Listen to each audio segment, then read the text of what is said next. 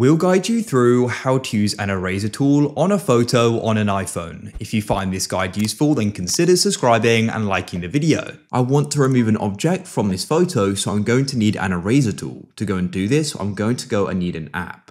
This app is called Google Photos. This is a backup app, but it's got a load of useful tools in it.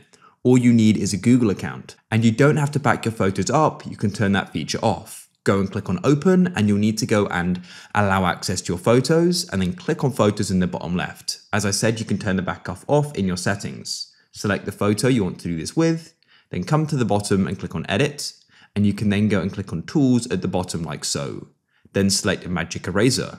Then all you need to do is select erase and circle around what you want to remove. As you can see, I'm now circling around it as you can see.